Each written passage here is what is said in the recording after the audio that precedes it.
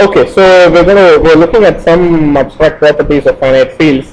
I think the last class I was talking about some kind of isomorphism and all that. So let's spend some time with that and see if we can clarify. I mean, I want to clarify some of those notions. So let's see a few examples. Okay, the first one I want to talk about is F4. Remember, the form in which we constructed F4 so far looks like this, right? So alpha square is 1 plus alpha, and then what? Alpha power 3 would be 1, right? Okay, so this is the form in which we've been constructing F4, right? Polynomials and modulo x squared plus x plus 1. Okay, so someone might come along and say he has another field, okay, some other field, okay.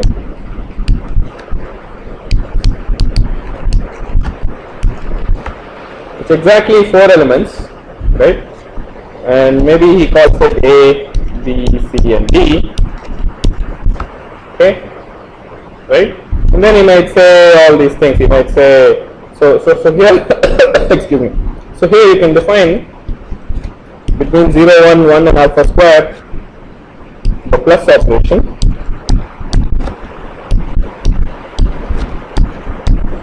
What's the plus operation?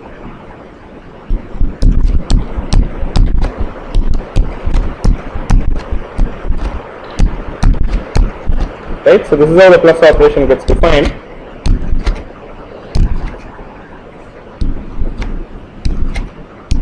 Right, so that's how we define the plus operation. You also have the times operation, right? So you define it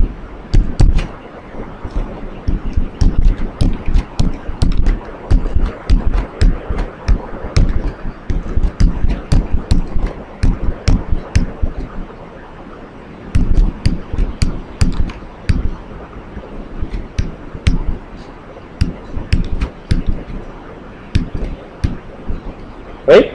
So this is how the times operation works in F4 that we defined. Okay. So someone might come along and say he has some other field A, B, C, D, and then he will define. So now in a field he will define the plus and the times operation, right? So he might define plus and times like this. Okay, so he might say plus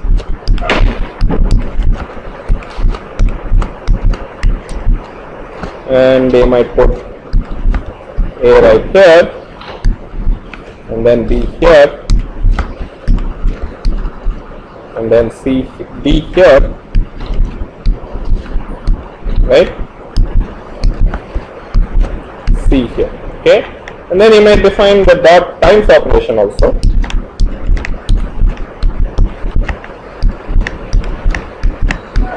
Okay, you might do this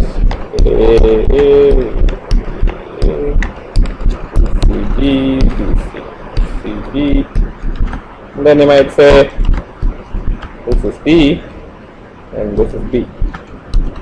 Okay, so someone might come along and say I have another field and this is the plus and this is the times, and you can check all the field axioms with these operations.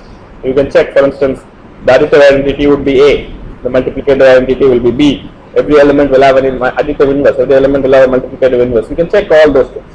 Okay, so you can do that and you'll see that this is a valid field, right? But then you have to think about whether these two fields are really different. Okay, except for the fact that I've called 0 as A, 1 as B, alpha as C, and alpha square as D. There is really no difference. See, if you do C squared here in this field, what do you get? C times C is D. Okay, so it's exactly the same thing. It's also true that D equals B plus C. Okay, so all those things are true. So in a way, these two fields are not really different. They are the same in some other terms. Okay, so how do you write that very formally is the following thing, and that's where these ideas of isomorphism will enter the picture. Okay, so you can have an isomorphism between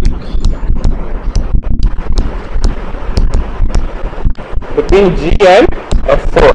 Okay, so what is an isomorphism? It's basically a one-to-one and on-to map between two sets that are equal in size. Okay, so it's a one-to-one map which respects the plus and the dot.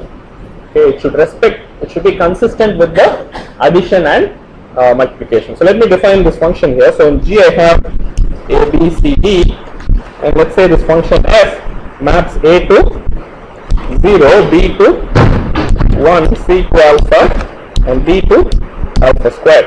Okay, so this is my one-to-one map, it's also invertible, and this function f has to respect addition and multiplication. What do I mean by that?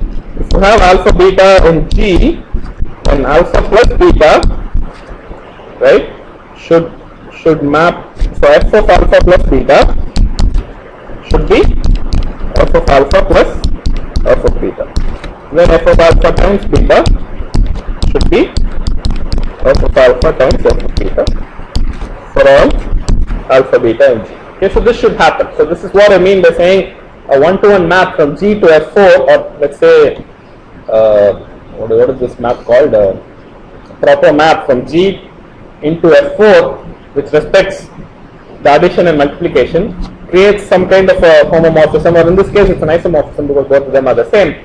Okay, which respects the addition and the multiplication. Okay, so if you do addition first in G and then invoke F, it is the same as invoking F first and then doing the addition in F4.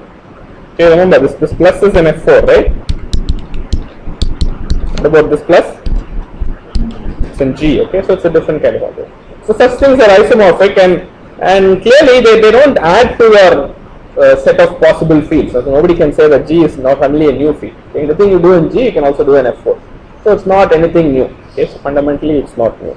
Okay, so that is something to remember when you think of oh my goodness, when you think of this isomorphism idea. Okay, so now what we did in the last class was something a little bit more refined than this, a little bit more abstract maybe. Okay, so let me describe what we did in last class, maybe with a picture. Okay, so we first started with the field f, okay, some finite field. Okay, and let's say there was an element beta and f. Okay, right. So from here, from this beta, we constructed this beta x. Okay, interestingly, we see that m beta of x has beta as a root. Okay, remember this is a set P. Okay, so this is characteristic P. Okay, this is in ZPX. It has beta as a root and it is also irreducible. Okay, so what we can do with this guy is we can use it to construct a field. Construct the field G, okay, using power of x equals m beta of x. We can do this, right? So this picture is a nice picture to keep in mind. Okay, so if you have a field f of characteristic P and then you have some element beta and f, you go to its minimal polynomial. You know it's a polynomial in ZPX. You know it is irreducible. Okay, right? Once you have an irreducible polynomial in ZPX, you can always use it as your pi of x in the field construction and come up with a field. Okay, what is this field? This field is a set of all polynomials in some alpha. Okay, and what does that alpha do? Right? So the coefficients are from ZP, right? For the polynomials. Addition is modulo P, like in ZP, and for multiplication you have to use pi of alpha equal to 0. Okay, so that is the rules for constructing this field. Okay, so please remember that. Now what one can show is there is a homomorphism from here to here.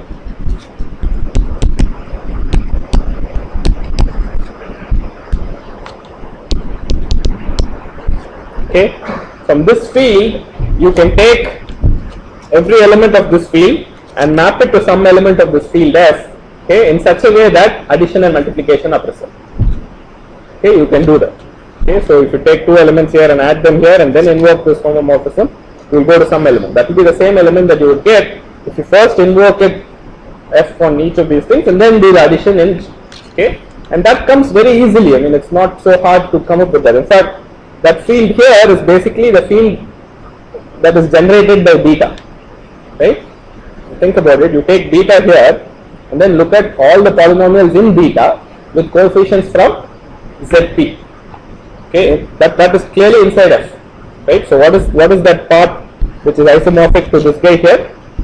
So that guy is, you look at all A0 plus A1 beta plus so on till AM. So AD minus 1 beta per D minus 1. What is D? D is the degree of this guy, right? So if you look at this set for all OIN ZP, right? This is a set which completely is contained in F, right? There's no problem. And every element of this set is isomorphic to, this not every element, this set actually is isomorphic to G. Okay, so that's an isomorphism here. Right? What do you get the isomorphism? The alpha that you used in constructing this field, you map it to the beta that you had here. Okay, and then every element will map to every element here, and this is inside that field F, and that base in G. So clearly there's an isomorphism. Okay, so this is the idea which kind of connects fields and polynomials in a very, very tight way. Okay, and the connection is also quite much tighter because you know that x bar p bar m minus x factors into linear factors in a field of size p bar m. Okay, so every element will have a irreducible factor of, will have a minimal polynomial which is an irreducible factor of x bar p bar m minus x. Okay, so there's a very nice connection among these polynomials with x bar p bar m minus x. And then there's also this field which you can construct, okay, and then that is inside this. Okay, at this point this F is a general finite field. Somebody tells me that there's a finite field with p bar m elements, and I can nail it down like this.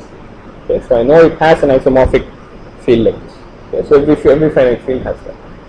Right? So that's the idea here. So let me depict this with one explicit example, and then maybe that you'll see what I mean. Okay, so the example we're going to take is of 16 because that's where the most the non-trivial example comes. So let's say we do 16 in the following way. Okay, I'll take alpha plus 4 is 1 plus alpha. Remember, if 16 means characteristic is 2. 2 is equal to 0. Okay, so it's all modulo 2. Minus is the same as plus. And you have alpha per 4 is 1 plus alpha. Alpha is a primitive element. Okay, so I'm going to say alpha is a primitive element. So alpha per 15 is 1. Okay. So let's try and construct a few of these things. So the elements of this field will be 0, 1, alpha squared, alpha per 3. Okay, then alpha per 4 will be 1 plus alpha. What about alpha per 5? Alpha plus alpha square. I'm interested in alpha per 10 for some reason. Okay, so let's see how do you find alpha per 10 real quick. You simply take alpha per 5 and square it. Okay, so that will be alpha square plus alpha per 4. But what is alpha per 4? Alpha plus 1. So it's going to be alpha square plus alpha plus 1. Okay, so these are quick computations you can do. Okay, all right. So if you now try and compute the minimal polynomial of alpha per 5. Okay, so I want to try and compute the minimal polynomial of alpha per 5. Okay, so it turns out, so I'm going to give you the answer directly. I mean, it's not too difficult to see. So you see alpha per 10 has only alpha square, alpha and 1, and then alpha per 5 has alpha plus alpha square. And then you can see x squared plus x plus 1 will be a minimal polynomial for alpha per 5. Okay, I know this result from some other way, but anyway, so just take it from me. This will be the minimal polynomial for alpha per 5. You can quickly check it. It's an irreducible polynomial. You put in alpha per 5, what happens? You get alpha per 10 plus alpha per 5 plus 1, which is 0. Okay, so clearly this is a valid answer. I mean, it's not a wrong answer. So that's the minimal polynomial. Okay. So now, if I construct a field with this minimal polynomial, what field will I get? So use it to construct a field. What field will I get? My construction x squared plus x plus 1. If I use it as a pi of x, I will get f4, right? So that's it. So I get f4 if I construct it. So I use this as pi of x. I'm going to get f4, which maybe I will denote as gamma 1 plus gamma, which is the same as gamma squared, and then gamma per 3 is 1. Okay, right? So what this means is there is an isomorphic copy of f4 sitting inside my f16. And what is that isomorphic copy? Okay, so from here you can go into this, and that will be 0, 1, alpha per 5 and alpha per 10. Okay, so this guy is actually isomorphic to F4. Okay, you can quickly check that. I mean, anything you do with 0, 1, alpha power 5, alpha power 10, you will never leave that set. That's the first thing you have to check to see that it's a valid subfield, right?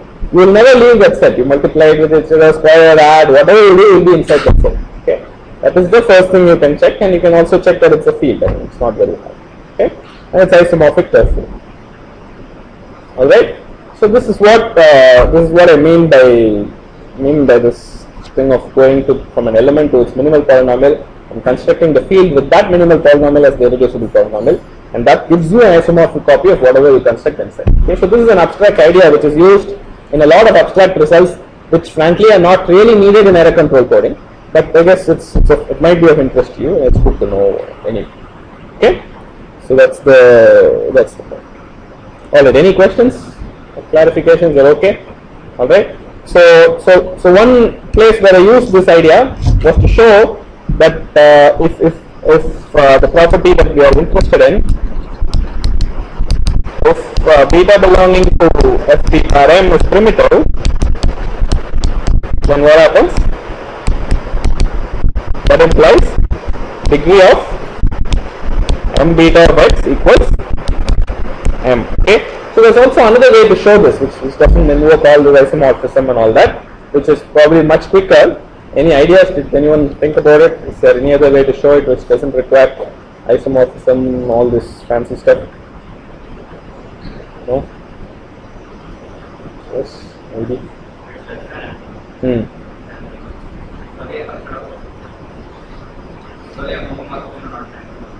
Yeah, but you're using the isomorphism again. I don't want any homomorphism. So you can use the fact that beta and beta par p have the same minimal polynomial.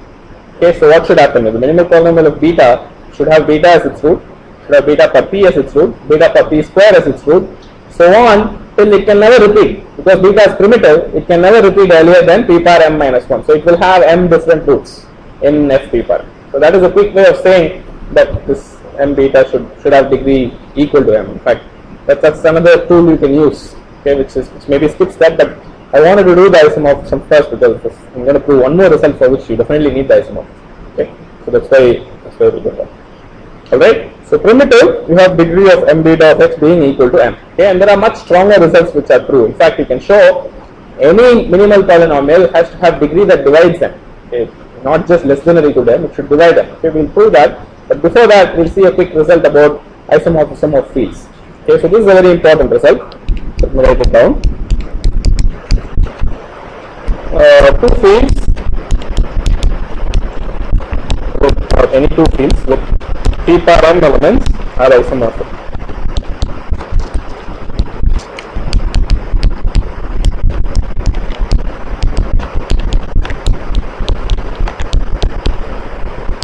Okay.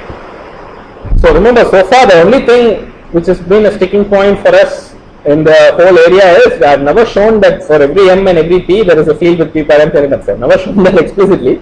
Whenever we have an irreducible polynomial of degree m over zp, we know there is a field of p par m. That's the point.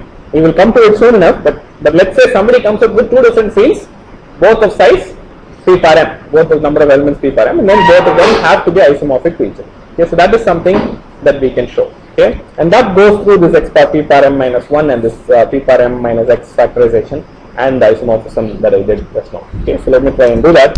It's not too hard. Okay, so I could call these things as theorems if you like, but I'm just avoiding the word. Just fact, just to keep you a little bit more happy. Okay, so theorem suddenly sounds like a bit more scary than fact. Okay, alright. So two fields just definitely have a status of a theorem. It's a fairly big statement. It's not a very small statement. Okay.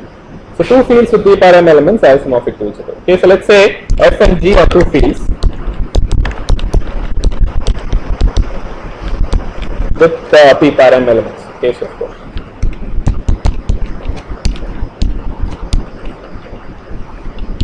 Okay, so the crucial notion is x bar p par m minus x will factor into linear factors over both all the elements of f and all the elements of g. That is also true. But nevertheless, the factors of x bar p par m minus x over zpx, they will be unique. They will be the same. So if you put together, you should get the same factorization. Okay, so that's a strong limitation. You cannot really have too many different things, and that is the crux of this proof. Okay, so let's try and prove it. Okay, so let's say let's start with the field f. Let's say beta is primitive in f. Okay, so this is a primitive element. Let's say that's beta. Okay, now look at m beta of x. Okay, this is an irreducible degree m factor of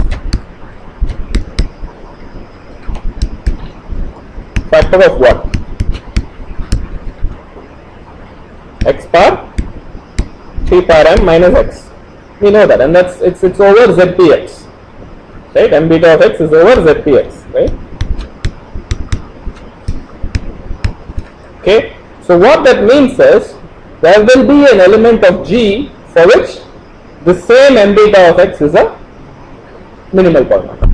So it has to happen. So x beta of xp power m minus x factors into the same factors over zpx, and it factors into linear factors over G. So there should be some elements which combine together and give you the same m beta of x in that factorization. Okay, so clearly there should be an element of G for which m beta of x is a minimal polynomial. Okay, so that is the link. Once you have that, everything is done. Okay, so this implies, so all that I said just now, which probably I didn't, I'm not going to write down those things very precisely. So I'll say xp power m minus x equals product of elements of G x minus gamma, okay, and m beta of x divides this, right, which equals this. So that implies there exists let's say some gamma prime in G such that what? M gamma prime of x equals m beta of x. Okay, right? So what can possibly be the next step? Yeah, so you take this m gamma prime of x and then create a field with that as your irreducible polynomial. Okay, that is clearly inside G and it is equal to all of G. Now that's also isomorphic to f. Okay, or let's say homomorphic to f, but then the sizes are the same, so it has to be isomorphic. Okay, so it's also isomorphic to f. So through that field which we constructed, f and G have to be isomorphic. Okay, so that's the idea. So you construct a field with tau of x equal to m gamma prime of x equal to m beta of x. This guy on the one side is isomorphic to f, on the other side it's isomorphic to G. So from there f and G are isomorphic. Okay, so that's the idea. So it's kind of a slightly abstract idea, but you see the central link that connects these two things is this x power p power m minus x, and how it has to factor into linear factors over any field with p power m elements. Okay, so once you have that, everything gets tied on with it. The minimal polynomials come from it, everything comes from it. Okay, the unique factorization, all those things is all play into this, but essentially these two are the same. Okay, so what is so nice about it is, once you have a degree m irreducible polynomial over zpx, the field with p power m elements is known to you. Okay, there cannot be any other field. Somebody says there's some other field, anything he or she can do with that field, you can also do with this field that you have, because both of them are isomorphic. There's nothing new that will come out of any field that's unknown. Okay, so any two fields with p power m elements are the same. Alright, so that's the one result that comes out of this. So the last thing we have to show is the existence of a field with p power m elements. Okay, so that's the next thing we are going to show, and I'm going to show it in a rather quick way, skipping through most of the steps. Okay, I'll do only maybe one proof very clearly, and then after that, the next part I will skip through real quick. Is there a question? What is the question?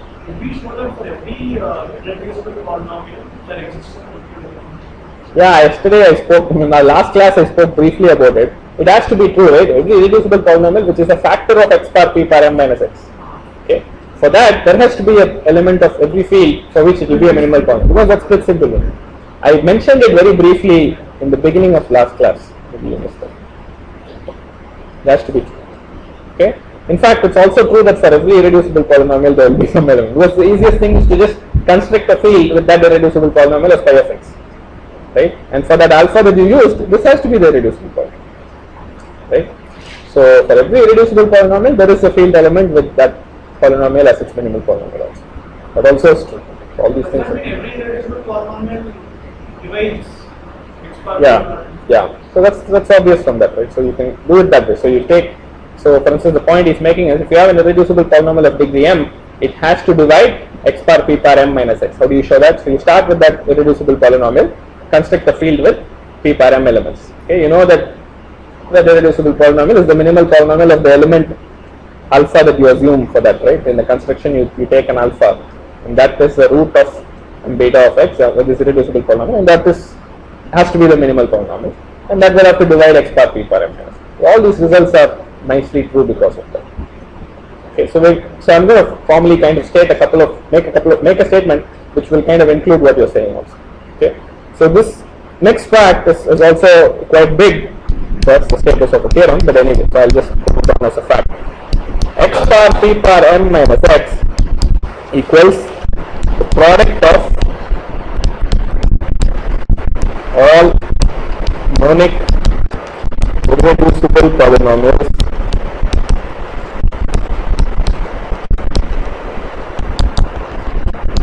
of degree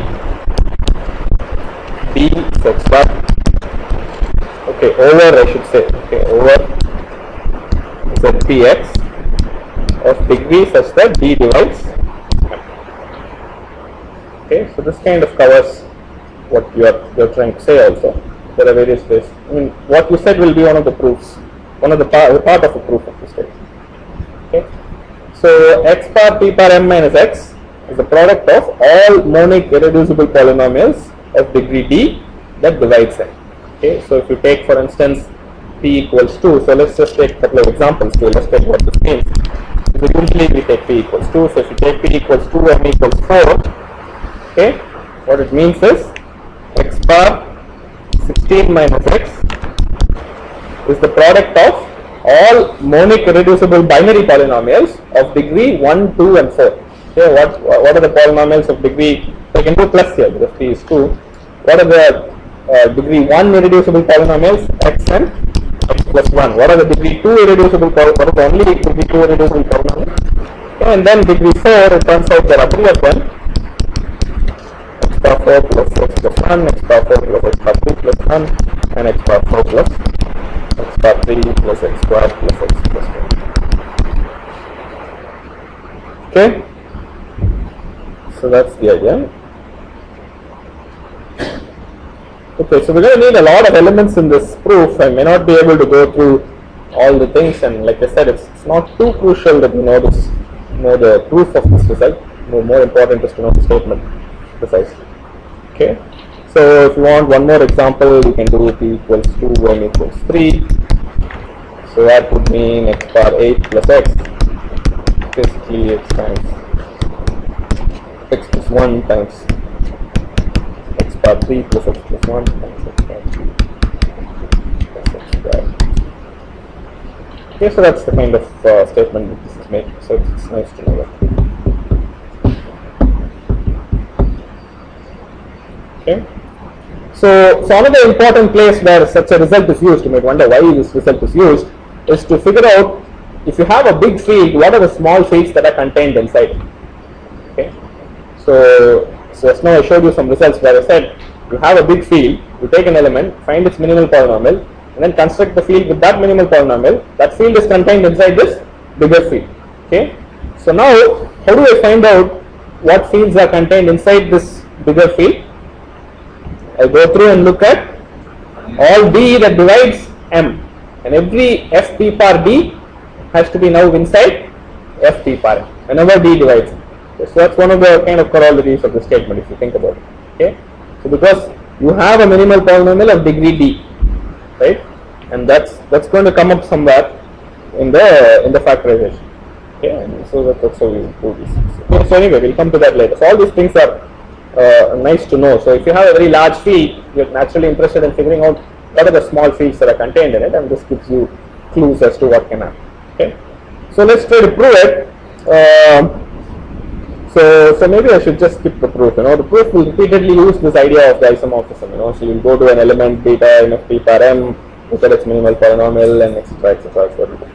Okay, so it's I don't know if it's needed to show this. So let me see if I can. Okay, so let me show maybe a couple of quick facts, at least a couple of steps, and then we'll see. Okay, so there are two things to be proved here. Okay, first thing is if there is an irreducible polynomial of degree d such that d divides m, you have to show that irreducible polynomial divides x bar p par m minus x. That's one thing we have to show. And then there's also another thing we have to show. If there is an irreducible polynomial which is a factor of x bar p par m minus 1, then you have to show d divides m. So if I show those two, then this statement is proved. Right? Did you have a question? Yes.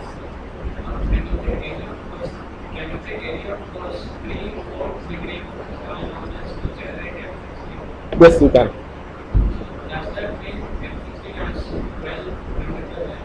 No, it won't have 12. See, actually, in fact, one of them will not, its root will not be a primitive. We'll come to that.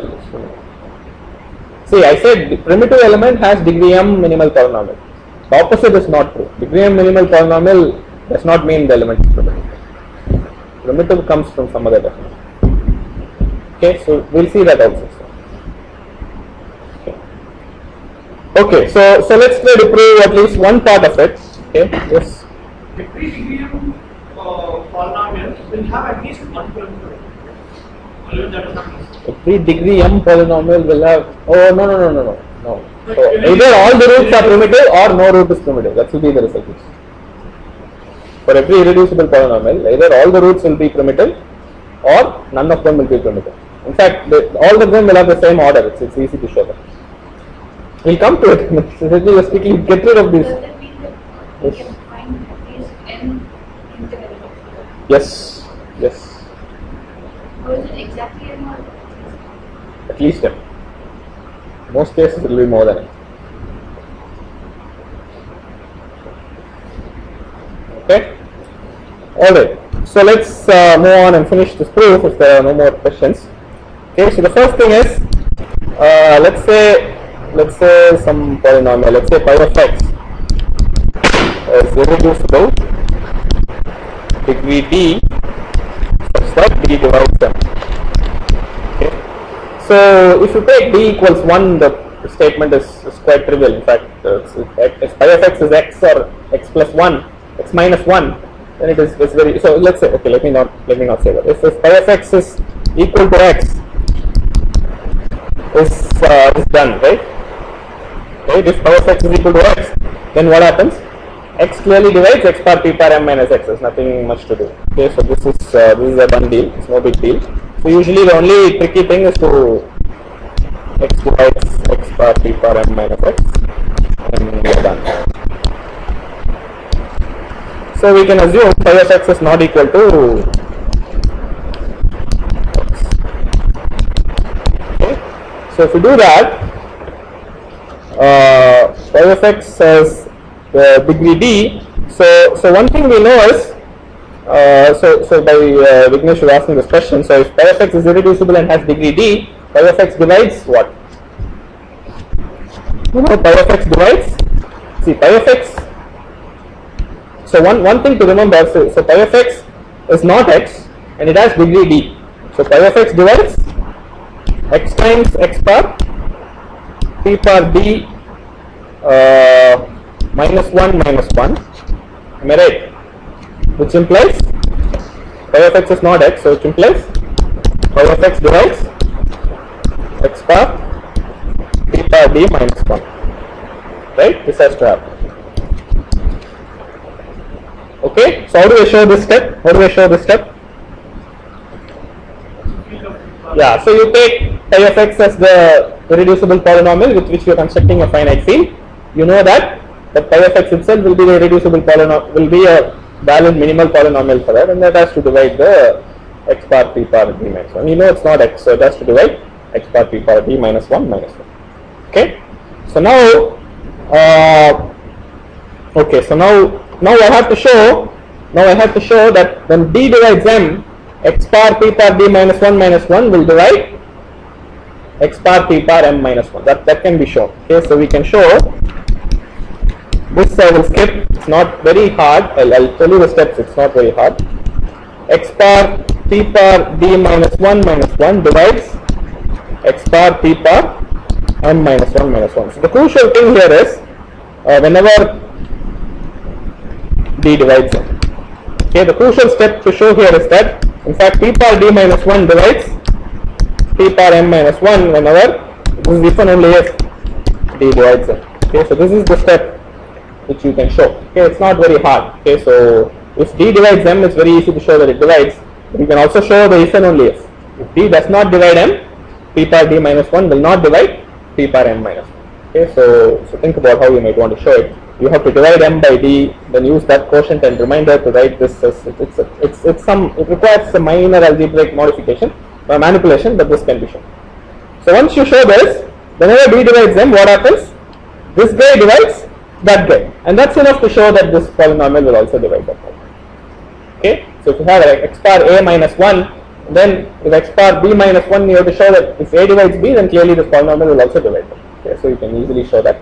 It's not very hard to do that. Okay, so that's the idea. So that proves in one direction that if you have pi of x being an irreducible polynomial of degree d and d divides m, then pi of x will divide the x bar p power m minus x. Okay, so the opposite direction is also in a very similar way. So let me see. If pi of x divides x bar p power m minus x, then we have to show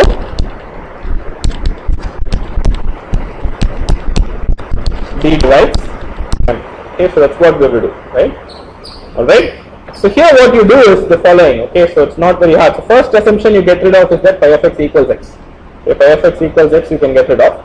So once you get rid of that, so pi of x is not equal to x, which means pi of x divides x bar p power m minus 1 minus 1. Okay, so you get rid of so we assume pi of x is not equal to x. Equal to x is quite easy. Then that implies pi of x divides x bar p power m minus 1 minus 1. Okay, so if you do this, then what will happen is you can show that p power d minus 1 will divide p power m minus 1. Okay, so if you have pi of x degree equals d, okay, then from here you can show that this implies p power d minus 1 will have to divide, I'm sorry, no, p power d minus 1, right, sorry, will have to divide p power m minus 1. The reason is you can show that there has to be an element of this field which has order p power d minus 1. You can show that. Okay. In fact, you take this pi of x, with pi of x you construct a field. Okay. It will have p power d elements. So there will be an element in that field whose order is exactly equal to p power d minus 1. Okay. And that field will be inside a field of f p power m, because pi of x divides x bar p power m minus x. So this f p power m has an element of order p power d minus 1. Okay, that can happen only if p power d minus 1 divides p power m minus 1. Okay, that also we know, right? That has to happen. So once from here you can go to d divides m, because we know that result already. So p power d minus 1 divides p power m minus 1 if and only if d divides m. Okay, so you use this result and you get that. In fact, this result is true for any n. Okay, so and I don't even need prime here. Okay, so for any number n, you have n power d minus 1, it divides n power m minus 1 if and only if d divides m. Okay, so that is true. So once you have such results, you can prove this. Okay, so for this step you need to show that there exists some alpha n f p power m such that order of alpha equals p power d minus 1. How do you show that? You start with pi of x and construct a field. Okay, it has an element of order p power d minus 1, but you know that that field is isomorphic to a subfield of f p power m precisely because that is true. Okay, so that is true. Oh my goodness, what happened?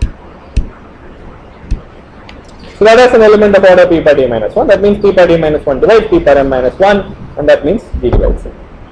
Okay, so that's the proof for this result. I know it went a little bit quick, but like I said, the main thing is to remember that this is true. Okay, so from here you can show using this result an interesting property. Okay, so first of all, equate the degrees on both sides. Okay, what happens when you equate the degree on both sides? On the left hand side you have p power m. On the right hand side you will have what? You will have an expression like this. Okay, suppose you write down, so n of m is the number of irreducible monic, of course, okay, so monic irreducible polynomials of degree m. Okay, over z p. Okay, what is the degree of the right hand side there? On the left hand side you have p power m, on the right hand side you will have summation over d dividing m, what? D times n of d, right? For every d that divides m, you have n of d such polynomials. If you multiply them out together, we're going to get d times n of d, add it all up, p power n has to be equal to this. Okay, so such equations are, I don't know if you have taken a course in number theory, you will see that such equations have enormous potential for exploitation. Okay, you can show some very interesting properties with such equations. Okay, so the formula involving d dividing m, there is a very standard way to invert it. Okay, you can invert this. It's called Mobius inversion. You can use some properties of very interesting results in number theory. This is quite standard in reasonable number theory. So you can use something to invert it. Okay, so you will get a formula for n of m which is reasonably explicit. Okay, and then you bound that formula and you can show n of m is strictly greater than 1, greater than or equal to 1, strictly greater than 0. Okay, so from here you can show, I'm skipping it, but you can show using the inversion, what's called Mobius inversion. Okay, so you use Mobius inversion and get a formula for, we don't have time to go into the details here, I can give you references if you like. You can show n of m is greater than or equal to 1. Okay, so what does that mean? So there was a result that I was after from day one, right? That there exists at least one monic irreducible polynomial for every m and every p. Okay, so this is how you can go through and prove that result. Okay. So there's also another way to show the existence of f p power m directly. Okay, I'm skipping that, but this is a nice proof. You already also know that there is an irreducible polynomial for every m and every p. Okay, so this step is a bit more involved number theory. We don't need to go there. So once you do that, you can show this. All right.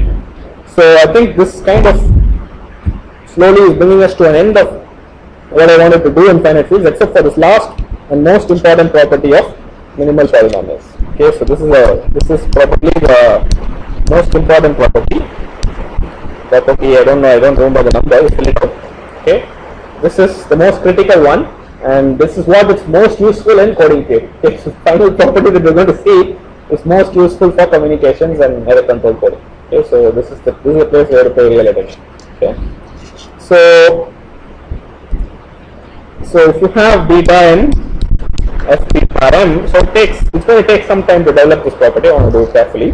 Okay, first we'll define conjugates of beta. Basically, conjugates of beta are from this set: beta star p, beta power p squared, so on. Okay, so this cannot be an infinite set. Okay, so it will repeat somewhere. Okay, it might repeat somewhere depending on beta. Okay, so we can't say where it will repeat very easily, and there's a way to precisely say how it will repeat. But anyway, so for arbitrary beta and f p power m, it will eventually repeat. So this will be a finite set. Okay, don't think of this as an infinite set or something. So this is a finite set.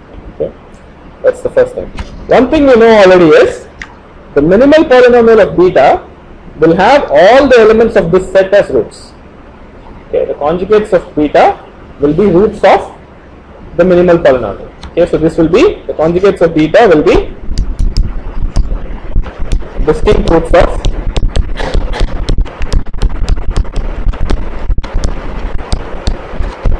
m beta x. Okay, so let's say this thing kind of ends at let's say beta is such that beta power Okay, so let me be careful here.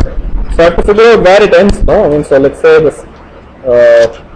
We'll have a notation for it. I'll call this C beta. Okay. Let us say we assume size of C beta equals some D. Okay, so let this be some D. So it has D elements. Okay.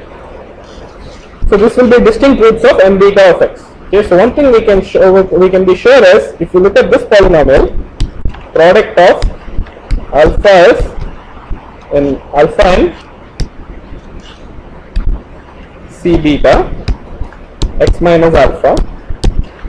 Okay, what can I say about this polynomial? This will have to divide m beta of x. Okay, but in fact it turns out this is equal to m beta of x. Okay, we can show this. Okay.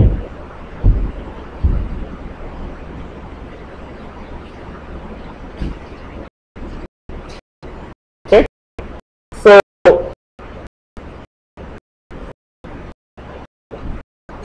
we draw on the left side this and stuff. Okay. The thing I know and this also this. Okay, so that's one of the get so the root of everything I know also the left side is okay, that's really not well once that is okay. So if I know that column on the left side, coefficients are z and not only from p part coefficients z they are okay, done. So that's the one that we have to show, and the proof of it. Let's see if it goes through. This proof is a bit dicey. Okay. So let's look at this polynomial f of x, called f of x, which is product of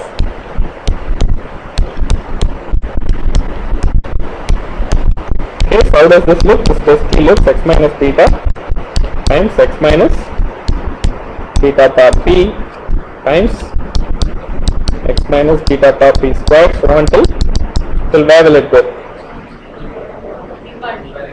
P power d, you are d minus 1.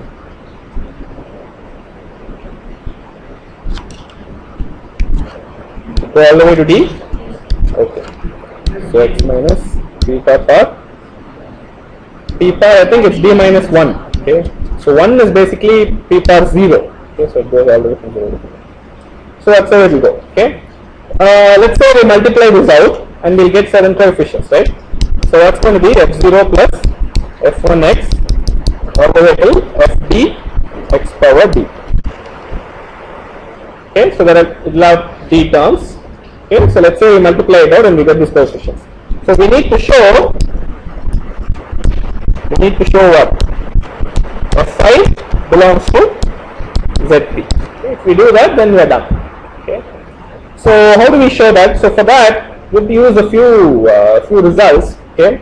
So there are so the first thing I'm going to show is f5 power p equals f5. Okay. So that's what we will show. Okay. So this is equivalent to showing f5 power p equals f5. Okay. So you might wonder why this is true, but see, for elements of Zp, clearly f5 power p will be equal to f5. Okay, that's okay. But it also turns out in a larger field, if you have any element which satisfies this equation, it also belongs to Zp. Okay, that is also true. Okay, it's not too hard to try to prove this. It's something you can try and prove. Okay, so that's another fact. So let me write down: if fp power m, if there exists alpha such that alpha power p power d equals alpha, then alpha belongs to fp power d, which is contained in. Okay, so this can only happen if d divides m. Okay, right? This cannot happen if d doesn't divide m, which is contained in fp power m. All right. So that is also true. So we're going to exploit this fact, which is quite easy to show. Then we will just show this case. Okay, so f5 power p equals x power p.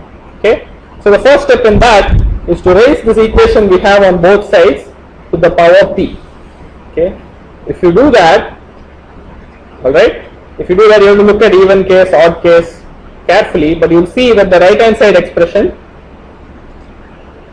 does not change. The reason is you raise it to the power p, what will happen?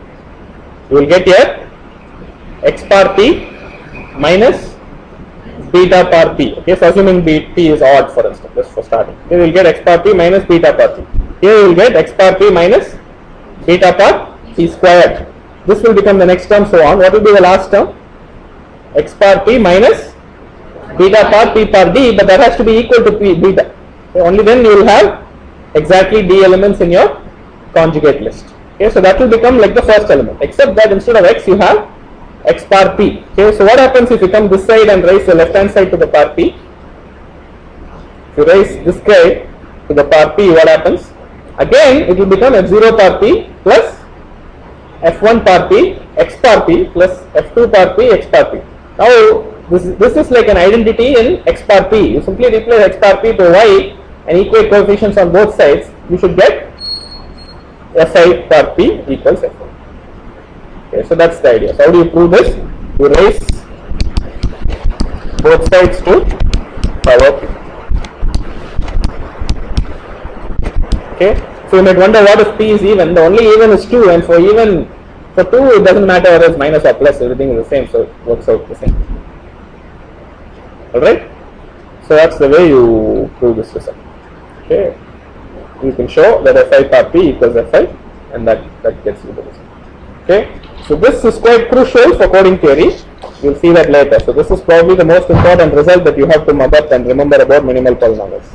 Okay, how do you find minimal polynomial of element? Find all its conjugate first. Take the linear terms x minus conjugate, multiply them out, you'll get the minimum polynomial. Okay, it's important.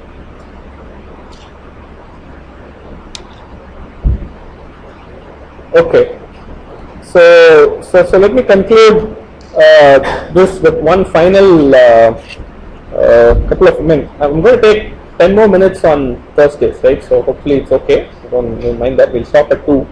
5 more minutes left. Okay. So let's quickly see one subfield property. I'll just write it down real quick, and then we'll go on to examples of minimal polynomials. Okay. So the statement that I wrote down here, I'm going to write it down like a result. Fp power d is contained in Fp power m if and only if d divides m. Okay, so this is a result which we kind of proved in the previous statements. I'm not going to write down a special proof for it again, but this is true. Okay, so Fp power d is contained in Fp power m, and this statement also. Okay, remember this is also important. Okay, if any element satisfies alpha power p power d equals alpha, then it belongs to the subfield also. Okay, so this is a fairly important statement. So if you take, for instance, f2 power some large number, let's say f2 power, let's say 12, okay, just for fun, and if you want to go from f2 to fz, you can think of various directions, you know. So you have f4, and then what? So this f4 is what? F2 squared, right?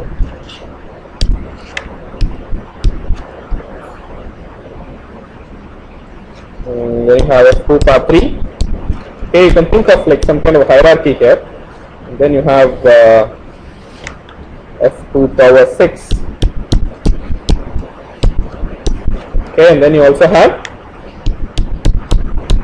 f2 power 4. So I'm putting arrows to indicate the containment. Okay, so this is the kind of picture that you can draw to show how this containment usually works. Okay, so even though there are so many of these finite fields, they're all kind of contained within each other. Okay, so it's not really it's totally interconnected. It's not that each of these fields is all distinct and they're not connected to each other. Because of this subfield result, this whole number of finite fields, they're all kind of connected to each other, and all these minimal polynomials will keep showing up. Okay, so if you factor x power 2 power 12 plus x, you will get all the minimal polynomials that can ever be there everywhere. Okay, so they're all connected in some way, and they'll keep occurring again and again and again in different forms. Okay, in an isomorphic sense, they're all the same. Okay, so that's one point I wanted to make. The another point I wanted to make is the following. Okay, so we will never use it in this course, but it's important if you're doing this for some other reason. So I've been talking about ZP and then extending ZP to FP par m through a polynomial power x irreducible degree m over ZP, right?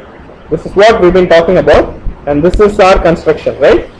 And this is a unique construction, as in there's no other field of size p par m, we know all that. Okay, so this is what we've been talking about. So there is an extension possible where instead of ZP you consider some other f p par something. Okay, so for instance what I can do is I can start with some q which is itself say some p power s, okay, and then look at fq. Alright, then okay, so then you take fq and you can extend fq to fq par m. Okay, how do you do it? You do it in the exact same way, except that you need a power x which is irreducible over fqx and degree m. Okay, so you can think of like a chain of fields. You can start with fp and then use let's say this is pi 1x, use pi 0x which is irreducible over fpx degree s, and then you can extend it further in the exact same method that we used. Okay, the a0 plus a1, except that the ai will come from fq and you will have a degree m and you will do everything modulo pi 1x. So you can do this double extension. Okay, in fact it will also be true that there is a degree, there exists a degree ms pi of x in irreducible power of x in fpx, which will give you the direct extension also. It is also possible. In fact, that field is unique, right? This is two different ways of constructing that same field. Okay, you can do this, and every statement I made with p can be replaced with q, which is a power of prime. For instance, this statement.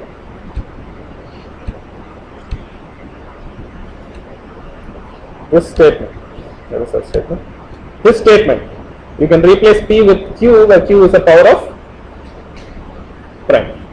Okay, q equals p par x. You can replace it. So you will get, even this statement can be replaced that way.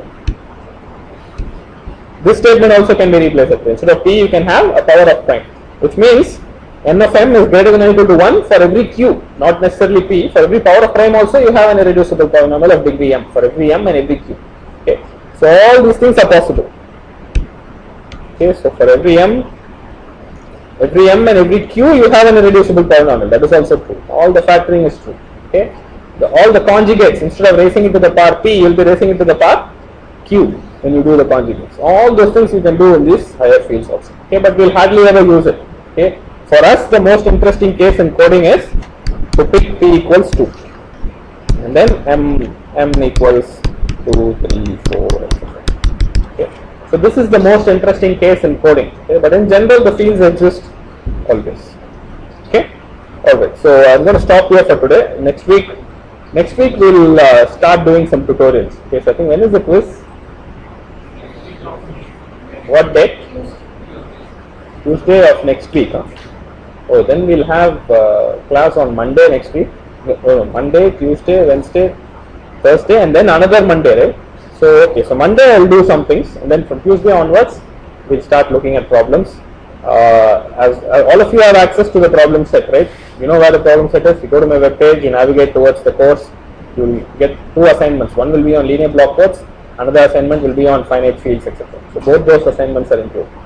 There are also solutions, I believe, for some of them.